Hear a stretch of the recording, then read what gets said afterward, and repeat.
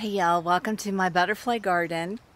You're not gonna believe this, but I have some things to show you, so let's go. Okay, first, I think it was in the last video I was talking about these organza bags and wondering, you know, what would a caterpillar do in there?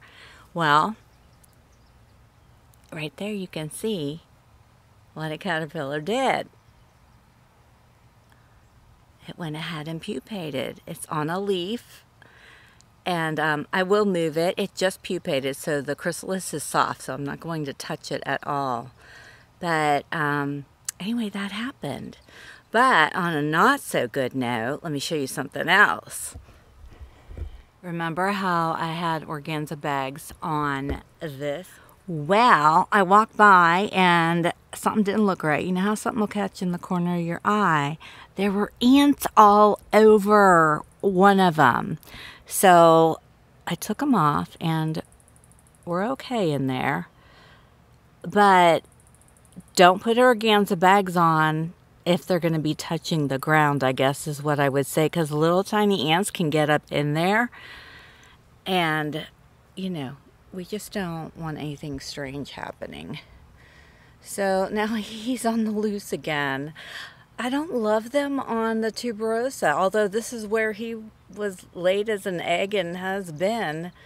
But they're so low, the ground is so easy for those lizards to come and just snatch them up. So, do I move him onto a tall swamp milkweed, or do I leave him where he is? There's always, always, always questions when you're trying to help out the monarch butterflies. I mean, I've changed up food on monarchs before, and they've been fine. So I probably will move him over. And there's two smaller caterpillars on the other tuberosa, and the leaves have that rust on them, just that one. So I think I'm going to move them too, because I'd rather them have healthy leaves. I'll show you what I mean. These are my two Florida Eco-type tuberosas, and you can see there's a little caterpillar, but look at the little rust dots underneath. And then there's another one right there, and honestly, I think my swamp milkweed looks so much more healthy. I would think it's got to be better for them. So I'm going to move all three. Thank you for helping me make that decision. And look at this tuberosa right here is giving me some seed pods. Now I might cover them with a bag just to make sure that the milkweed bugs don't try and steal my seed pods. Look how big and adorable this guy is. He's probably going to pupate soon also. Okay, so I moved the two smaller ones onto here, and I'm going to cover this up, and then I'll go get the big one. While I was over here looking for a good stem to put the big caterpillar on, I noticed this sleepy hibiscus branch. Look there. There it is really leaning over into, there's some swamp milkweed under here that's just been totally not getting good sun. So I think I'm going to trim this up, but look what I found. Do you see it? There's a queen. So we're going to cover the queen up too. Oh my goodness, I love this. Well, let me tell you, that opened a whole can of worms. I'll show you why in a minute. I'm going to move him over here. I covered the queen, and there's a nice, good clump of swamp milkweed right there. You gonna move onto it? Yeah, look at that. He says, I don't know, this is not the food I was eating.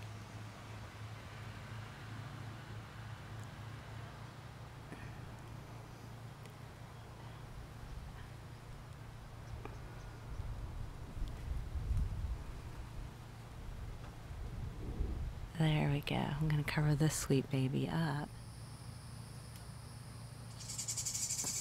Okay, so let me show you what happened when I trimmed that sleepy hibiscus. it uncovered like this entire area, which was full of weeds.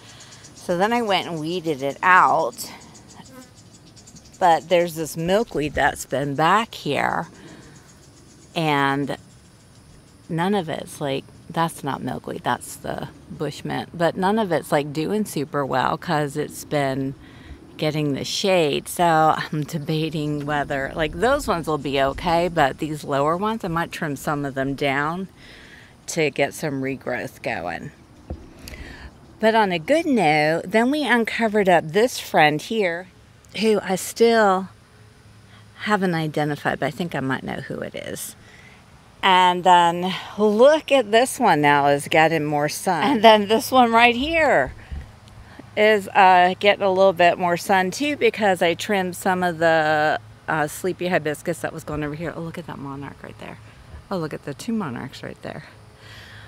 But no worries, because I still have tons of sleepy hibiscus left, so it needed a good trimming, and then it can all grow in and be amazing. So remember a long time ago in a video I made where I had ordered some dahlia bulbs just to see what they would do, and I potted them? Well, they're doing something. They're blooming. And I've got them like all in weird places set around like my work area. So I'm gonna move them around and stick the pots like down in my garden, kind of like I do with the zinnias. But I'm curious to see like if anything goes after them. They don't really have that center cluster of pollen like the tithonia or the zinnias that I can see. But anyway, I'm gonna go show them to you. They're pretty flowers. There's two that are blooming, and we'll just go see what happens with them. It'll just add a little pop of extra color in my garden, especially because I just trimmed back my Isabellini zinnias, those beautiful yellow ones. They actually got so heavy they're falling over in the driveway for my cart driveway. So all that bright yellow is now sadly missing. So now we'll have this color. Okay, so I've got several of them back here. There's one there, there's two back there.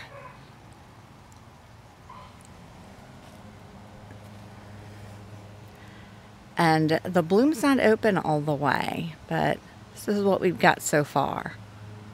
I love the color though.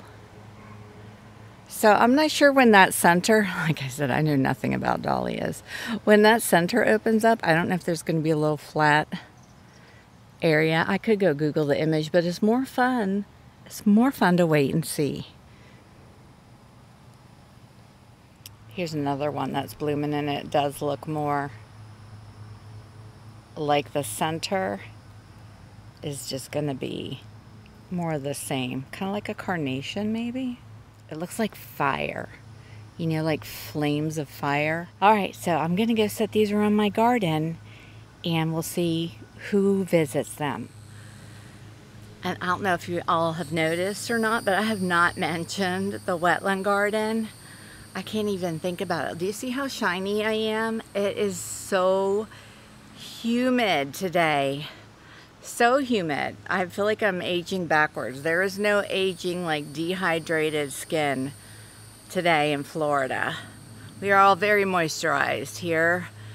So I'm not digging a big hole today or taking out the plumbago. But didn't forget, it's still gonna happen. I need that rain-cooled air. And the clouds are building up, so maybe I'll get it later. Oh, and today, y'all, well, let me chat somewhere else, give you something better to look at in the background. Or different, not that, or different. Today is my last day of summer break. I go back to work tomorrow. I want to cry, but I'm not going to. I've been in my garden all day, and it's been lovely, and I'm going to miss this so much, just being able to come out here. But I also am grateful for the summer I had, because I know not everyone gets the luxury of having the entire summer off. However, y'all, teaching is hard. It's hard. But it's going to be a great year, though. And the kids are great. It's all there's so much other stuff.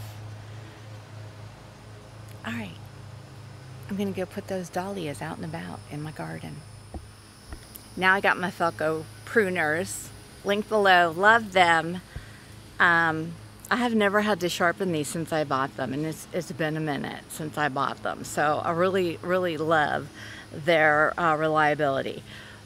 Down here, there used to be a walkway that I could walk back and check my Woolly Dutchman's pipevine, and it's completely grown over. So me and Felco here are going to do a little trim so I can get back there and see how my Woolly Dutchman's pipevine is doing. The Woolly Dutchman's pipevine is host to the pipevine swallowtail and the Polydamas swallowtail. And see this right here? This right here is the walkway. Look. You can't get through. It's like a jungle. And look at this. This is a fire bush. It's just coming up there. So I don't want to take it out, but I want to be able to walk by. These two are going to get trimmed. They need deadheaded for sure, but then they're leaning forward, and I'm just going to help them lean back up so I can get through and go visit my Woolly Dutchman's pipevine, which is back there. All right, I'm starting to see my way through this. So this was the original entrance to the walkway. But over here in front of this clump of border grass, it looks like a better way to travel. So I'm going to move this clump of border grass, so move the entrance to the trail, the path over here. I think that's going to be better, because then all those guys can just stay there and just get straightened up a little bit. Okay, y'all, I made it through. And I found something adorable. Here we go. Ta-da! All the way back. Now I can get back to my sweet almond and tame the top of it again. Remember when I bent the branches down? They're still wired. I haven't undone them to see what'll happen. But what I've been doing is, as higher ones keep sticking up, I pull them down and tuck them under some of the branches that are wired. So they might just stay wired.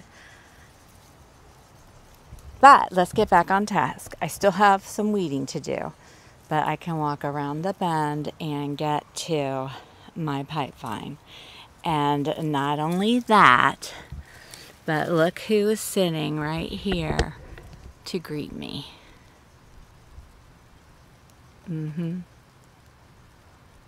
Mr. Adorable. Look at how adorable. Of course this one's coming in with me because it is. And I've got lots of little pipevines. I can feed one caterpillar. Just because it was waiting out here to greet me. And honestly, I don't see any more. So we're gonna take him in. All right, there's my potted pipevine, and here's Mr. Adorable. And we're just gonna set him right there.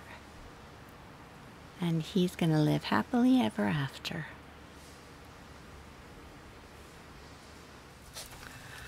Okay, y'all, so I didn't get to show you where I put the dahlias, but they are really pretty. They're kind of right in where the yellow Isabellini zinnias were. But it's starting to rain, and it's gym night, so I'm going to go get ready for the gym and enjoy my last evening. I got to set my alarm, and it all starts again tomorrow. I'll see y'all real soon. Remind me next time we're together and I'm filming to show you the dahlias. Hey y'all, the day is here. It is Thursday morning and I am ready to go into work. Today is a half professional development, which means training. And I think we get some time to work in our rooms too, which my room's ready. I can teach tomorrow. So I'm just doing a quick loop through my garden. I do want to try and do this every morning. I won't necessarily bring you with me. I have to step over something. But it just, like, it used to be sad, but I don't want it to be that way. I want it to be like a walk through the garden and look around and know this is what's going to be waiting for me when I get home. Not, oh, I'm going to miss being able to spend all day out here. I got to train my brain. Oh my gosh, there's a hummingbird right there. All right, so, oh, look. Thumbs up like button, thumbs up like button. Okay, so I'll see y'all later. I hope you all have a great day. And I'll let you know after work. Because we'll be out here. Hopefully it won't be raining.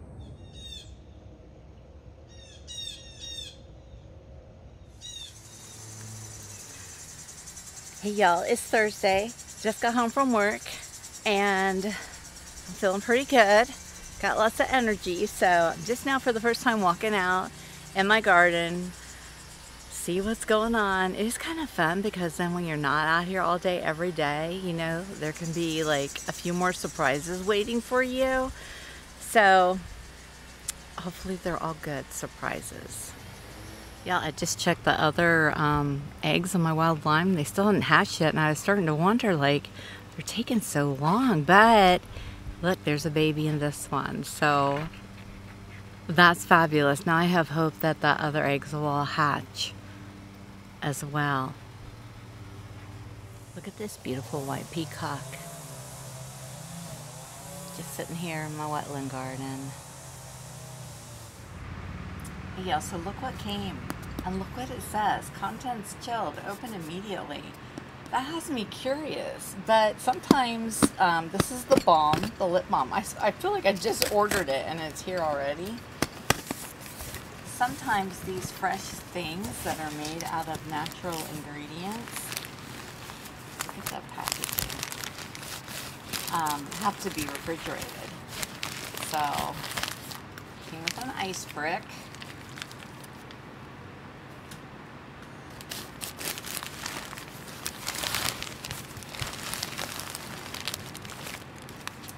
Look at this. I mean, a handwritten note.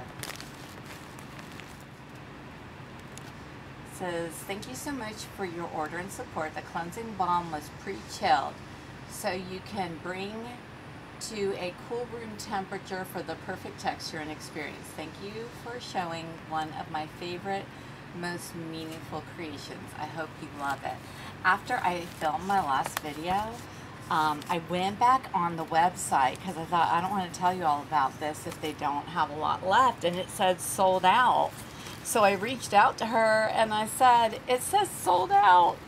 And I told her I was going to mention it on my channel, and so she went in and fixed it. It's not sold out. She says she always has a supply of this. And here's some information about Monarch joint venture, and then here is the package: chrysalis cleansing balm and echinacea infused lip balm. And I'm pretty sure these are the popcorn that, I know they are because I can tell by mushing them, but if you put them in water, they disintegrate. So, not clogging up landfills, packaging is all recyclable. I love that. So, let's go ahead and open it.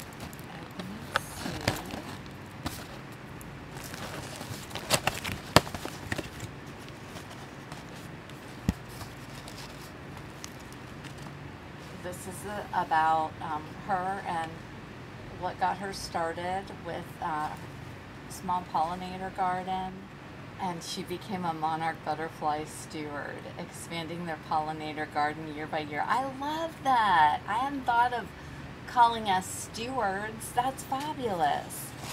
So then here's information about the two products, and here they are.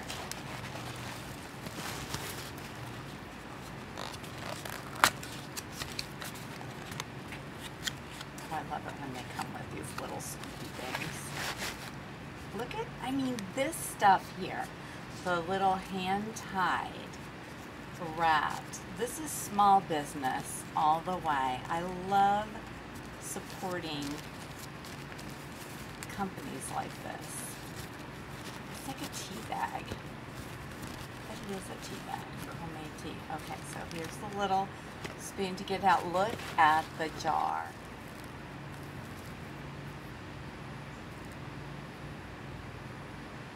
Now, I'm not going to use it right now, but I will use it tonight. And when I film again, I'll let you know, but I'm going to smell it. Oh, it smells good.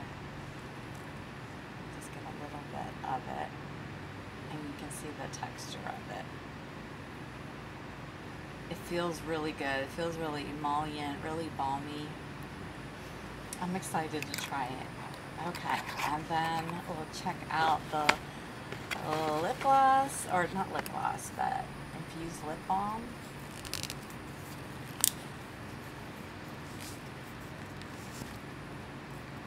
Oh, this is the case. I was thinking I was going to take this off and then it would be inside, but no, this is it. Oh my gosh, it's in completely compostable packaging. And I was thinking it was going to be a little chapstick size, but no. Look how large the balm is. All right, so let's balm up. Well, that feels really emollient too. Oh yeah. I know for sure I'm going to love this. So anyway, I'll let you know later after I use them how I like them, but I just love supporting another butterfly lover. And if it's buying something that I know I will for sure use, 100%. 100%. So, yay! Again, the company name is, find it, Hands Organic Skincare. I love this. If it's not directly from nature, we don't use it, period. All right. I hope you enjoyed this little unboxing of a fun little random find while I went down the Instagram rabbit hole, but I'm thrilled that I did. Got to, you know, get in touch with somebody else, and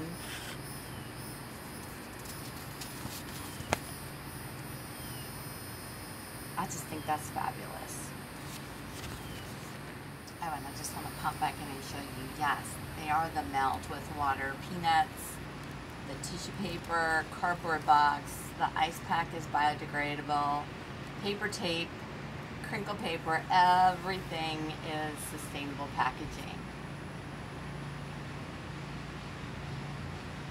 I love that. Yeah, I love fun stuff like that, so I just want to pop back in and say that that was not sponsored. I bought that myself. She didn't even know I was going to talk about her until like after I'd made the decision and reached out to her.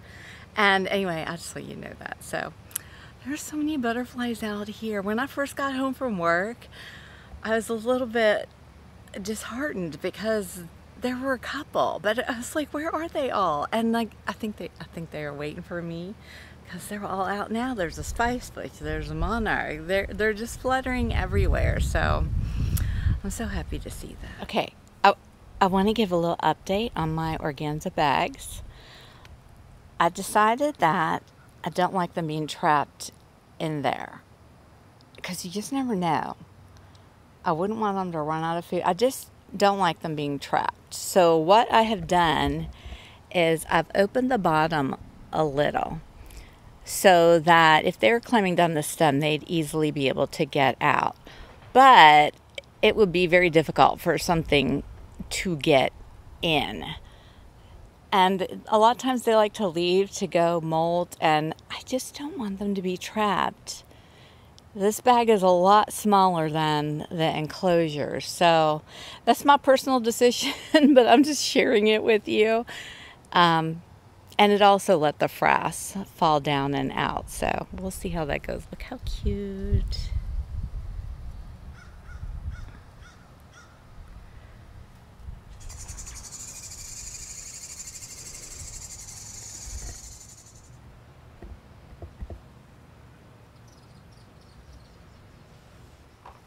Okay, I just have to add one more, just one thing. I put some of the lip balm on when I took it in, and I really like the way it feels, but it smells so good. So my nose, which is right above, is just taking that in. It just smells really good. It's not a perfumey scent. It's a very natural scent because that's just the kind of stuff I like. So if you like natural scents, you might like it. It is such a gift to be able to come home from work and just sit here and watch this and see the flowers and the butterflies and the organza bags.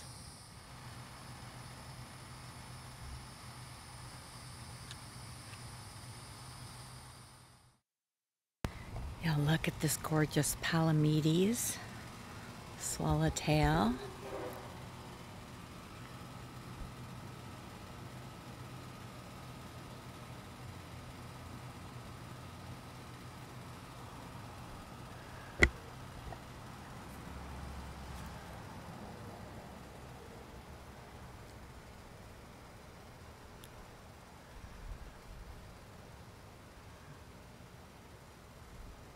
It's just beautiful, just beautiful.